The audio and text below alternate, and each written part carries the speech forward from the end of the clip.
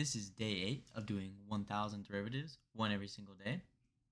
And today's problem is y equals 3 over the square root of x plus 7x cubed. So I'm going to start by applying the sum and difference rule. So we'll get the derivative of 3 over the square root of x plus the derivative of 7x cubed.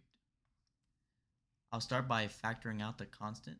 So we'll get 3 times the derivative of 1 over the square root of x plus the derivative of 7x cubed.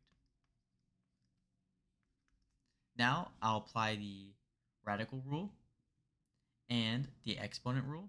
So we'll get the derivative 3 times the derivative of x to the power negative 1/2 plus the derivative of 7x cubed. Now I can apply the power rule, and applying the power rule, we will get 3 times negative 1/2 x to the power negative 1/2 minus 1 plus the derivative of 7x cubed. Now when I simplify, this will simplify down to negative 3 over 2x to the power 3 over 2.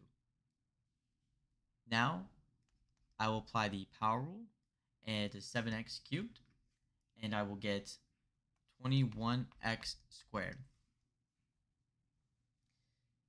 This can now be simplified to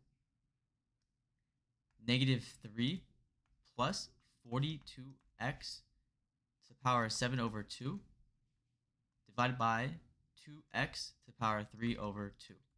And that is the answer.